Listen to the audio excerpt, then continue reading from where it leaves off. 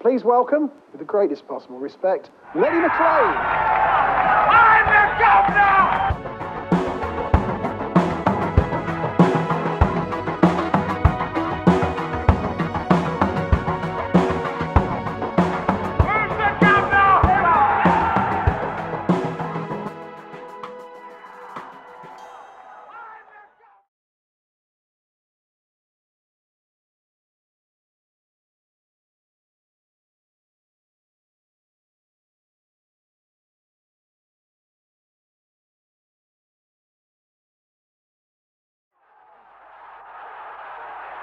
Lenny Mclean, on the left, made his reputation as the hardest man in London in the unlicensed ring.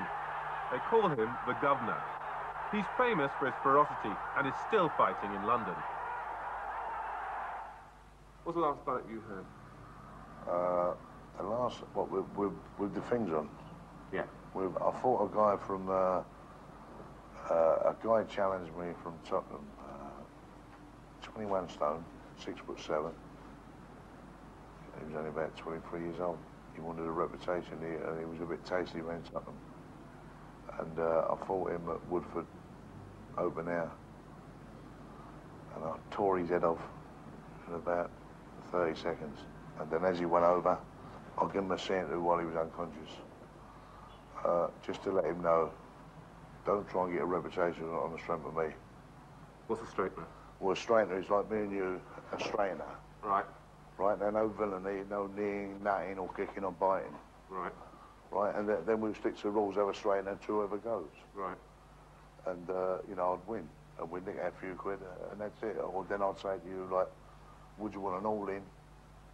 If you want an all-in, then I'd do you with a nut, you know, and I'd make sure I win. You're quick with a nut there, you? I train every day. You've got to keep the youngsters at bay. According to Britain's boxing authorities, neither the chaos at the King's Pub nor the events described by Lenny Mclean could ever have taken place in the professional bouts that they oversee. For 60 years, a single body, the British Boxing Board of Control, has ruled over the ring with a tightly drawn set of regulations. It insists on stringent medical checks for all the boxers it licenses to ensure that they're fit to fight. But the London programme has discovered that a new body has set itself up as an alternative to the board. It too is issuing licenses to fighters. But its standards are very different from the board's. In some cases, men are being given licenses to box who have already been declared medically unfit for the ring. The evidence is that every time they climb into the ring, their lives are at risk. Tonight, we ask, should there be stricter controls over this, the toughest game of all?